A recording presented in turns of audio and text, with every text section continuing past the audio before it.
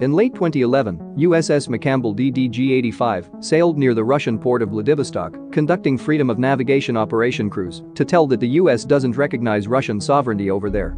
On the very same day, the editor-in-chief of Russian magazine, Natsionalnaya Oborona, hinted that Russia could return the favor.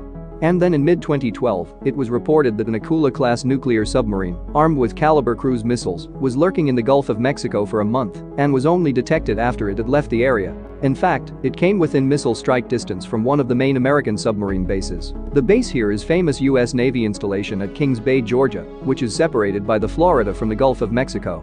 The incident occurred at the same time as Russian bombers flew inside restricted U.S. airspace near Alaska. The five-sided building in Washington denied any such thing, so as the U.S. Navy, and said it was lurking in the Caribbean Sea.